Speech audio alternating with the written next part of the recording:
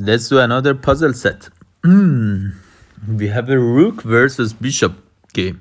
So I can give a check, attacks my rook, I take the bishop with the rook, takes my bishop, and then there is no way to survive this game.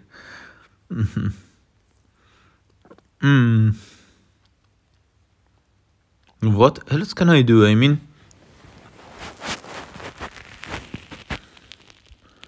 of course, check with the bishop is very natural,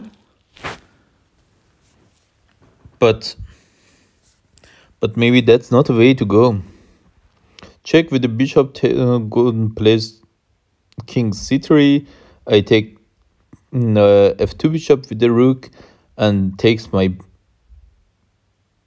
bishop with bishop or with the rook, with the king. Doesn't matter with what.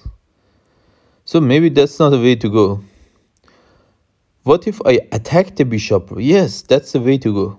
I attack the white squared bishop with my rook. Has to move the bishop. Really? Has to? Why not simply attacking my bishop? Because if it attacks my bishop, I give a check, and then what?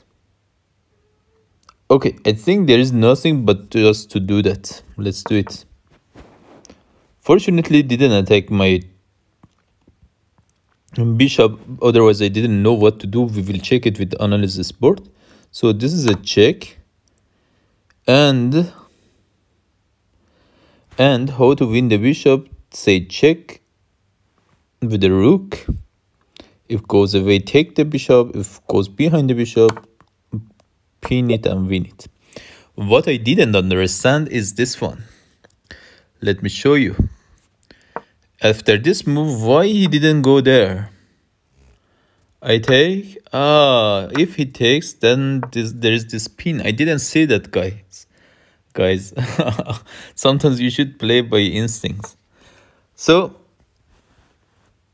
I can take the knight and then push the pawn, or I can push the pawn right away. I think push the pawn right away is not a bad idea.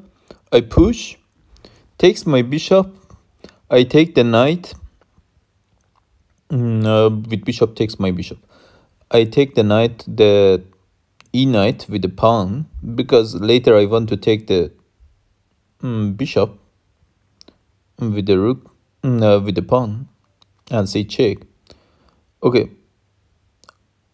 Oh, if I take the knight, because I push, takes the bishop. If I take the bishop back with the queen, then he's happy. If I take the knight, takes my queen. Then I take the bishop with check. It doesn't help. So that's not the way to go. Let's do something else. I take the knight with the knight, takes with the bishop, then if I push, it's nothing.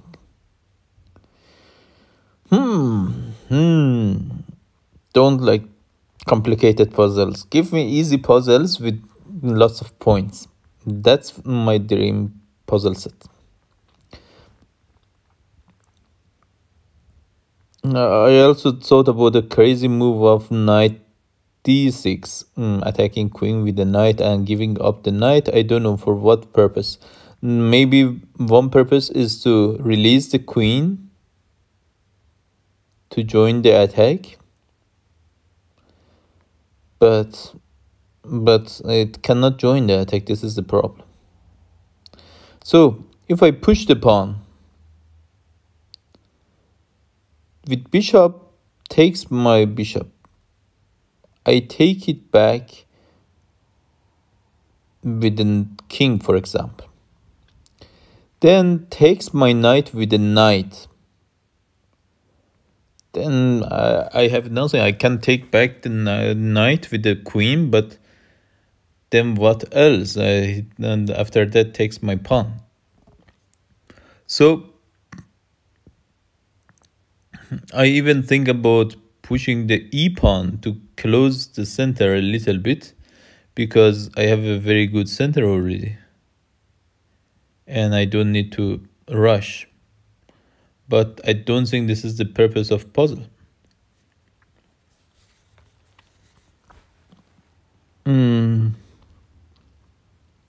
Push, takes bishop, take the knight, takes queen, takes the bishop with check, takes it back. No, there is nothing. Another thing I thought about is to first give a check with the knight. Then after grabs my knight with the pawn, I say check with the queen. No, it takes my with the knight. Oh, I was thinking about check at e6 with the queen. It sounds very good check, but unfortunately it doesn't work because can take it with the knight. What else is weak in this position? Clearly d6 is a best candidate move, but most likely is not the move to go. So I should find something else, some other weakness in this position. It seems that I really cannot find anything weak. Can you spot any weak point here? Help me. Okay, let's do it then. I don't know. I just push, or first I take the knight and then push.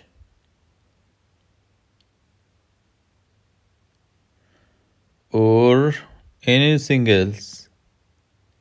I don't see any attacker from my side to attack my opponent's pieces. So I push this pawn. I think if I take the knight first, I just help him to play. Yeah, this was another move by instinct. So now what to do here? Here I thought about various combination as I discussed earlier with you, like taking the bishop, taking the knight, taking either knight is fine. Or I'd see another new one. I take knight with check. Takes. Then I take the other knight. Let's do that. Oh no, it wasn't. Okay, I didn't deserve this one because I really didn't see it. I thought about this a little bit. And is it winning for black? Yes, it is winning. Okay. I thought about taking the other knight. Then later I thought maybe it's better to take this knight. But then I didn't think about it. Okay. I didn't deserve that point anyways. I didn't deserve it. I was just guessing. So it's fine to lose some points sometimes just because you know that you didn't calculate well. So I like to take the e-pawn, say check.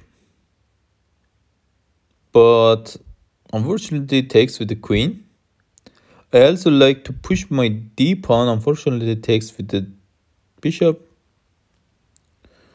What else I want to do? Another thing I'd see in this position, another good thing actually, is that if I attack the knight of my opponent, it doesn't have many places to go, right? No, yeah, it has many places to go. Okay, I was thinking about queen d1 and then knight moves. Then I take the g-pawn with check, takes with the queen, for example. Or even I take the g-pawn with the knight, depends on the situation where the white's knight is located, whether it is attacking my queen or not.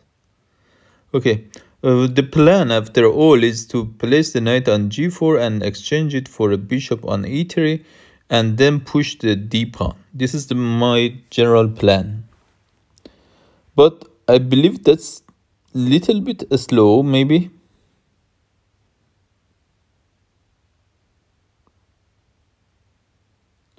What else can I do? Ooh, I can attack the queen. Alright, first I attack the knight. Moves the knight. Then I attack the queen. Yes, I have a pawn g6 move. Pawn g6 attacks queen, and queen doesn't have many places to go. It can take the f pawn, but then it leaves the king on pre, and I can attack the king with my queen. So let's go. Oh, another mistake. First do this move, then push. Oh, come on. I saw this g6 pawn, and you know that, but I thought about different continuation. So what's this? Okay, this two queens versus a versus a long king. Okay, just move the king somewhere. Two queen versus one queen. Okay.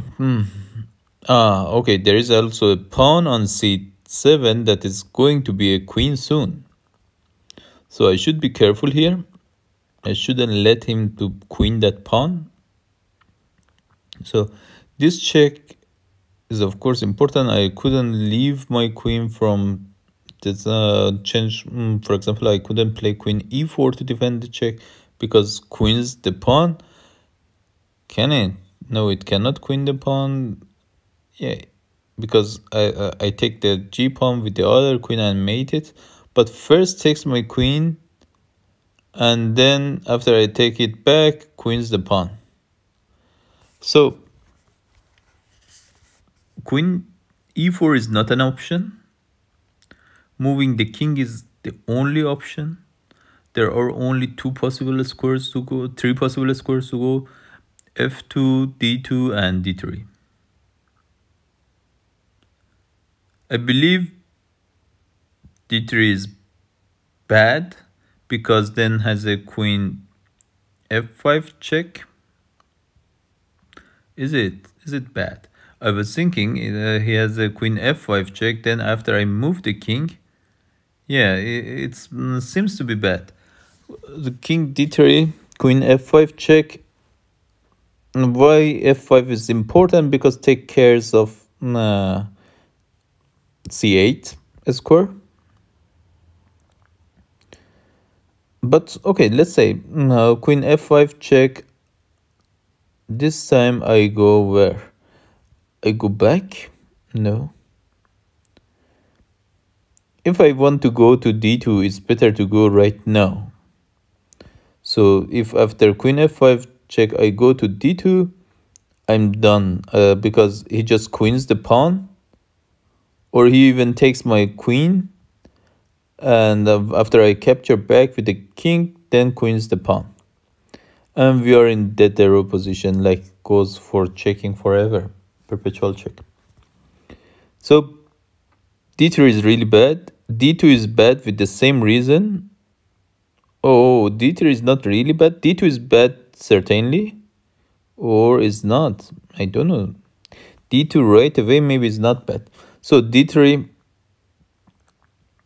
says check. If I go back to e3, repeats the position.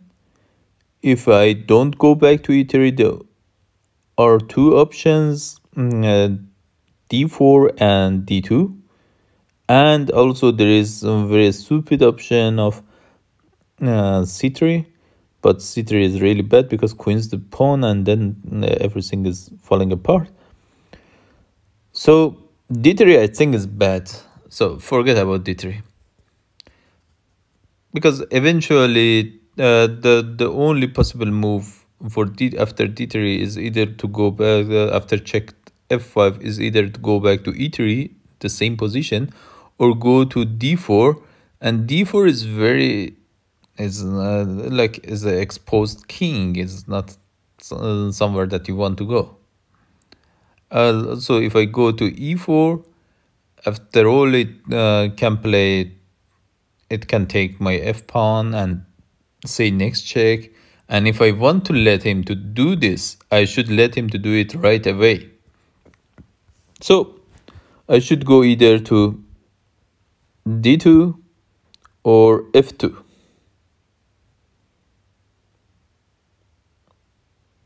Let's say I go to d2 or f2. It doesn't matter, does it? Because wherever I go, takes my f pawn with check.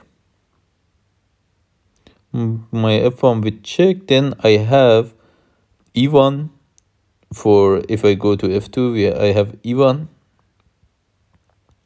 If I go to d2, I have e1 and d1 and c1. Okay, I don't have c1. I have because it's under check. I have d1 and e1.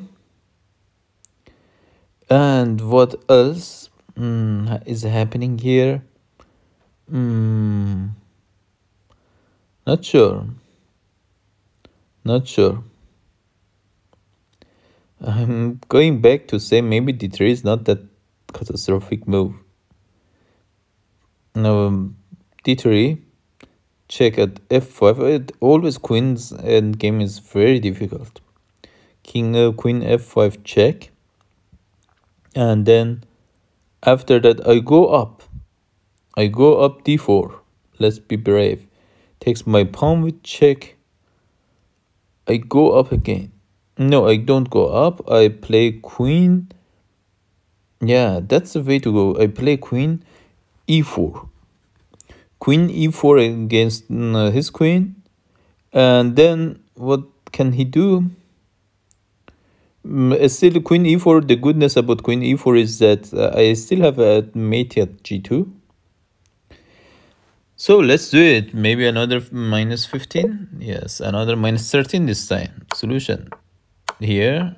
Okay, I have no idea what was this. I mean, okay, now why not here? Because of this. What's wrong with this? I should have seen this perpetual check, like, because I cannot defend it like that, because after that queen is coming. So this was a nice perpetual check, because if I go there, repeats the position. Oh, sorry, no, it doesn't repeat the position. It checks from here, and I have to go either to this position, which we will see why it was bad. Says check. It's bad because it just repeats the check, right? Because I go there, it says check, and then repeats this forever. Because I cannot do something like that, takes, and then this is a queen. Wow, this was very difficult for me. I couldn't come up with a solution. I don't know about you. Let me know in the comments if you could have solved such puzzles. I'm very weak at queens. Even queen and rook is very difficult for me. Two queens is just incredibly difficult. Queen and rook versus queen, or queen and rook versus another queen and rook, or versus queen and knight. These are very difficult for me. Two queens is crazy because there are lots of options. Okay, so this is looking very easy, isn't it? Just checkmate. I mean, queen c3. We are threatening mate at b2 and a1, so has to move the king. There is no option, right? There is no check or no anything. Move the king to c1. That's the only option. Check with the bishop. Moves the king back, because if it comes forward, we will mate it. Moves the king back. And then what else? I mean, I can, of course, I can give perpetual check.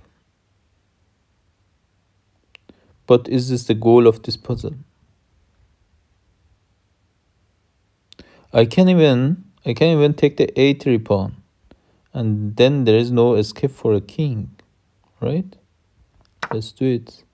Because no, I take that pawn with the same threat, or I don't. I just say check with the queen, and then yeah, I take that pawn with checks. Right? Oh, this is a Caesar mate. I check with the bishop and it's a mate. That's beautiful, right? Oh, finally we got something good out of it. Yeah, I hope you enjoyed from my failure. See you next time.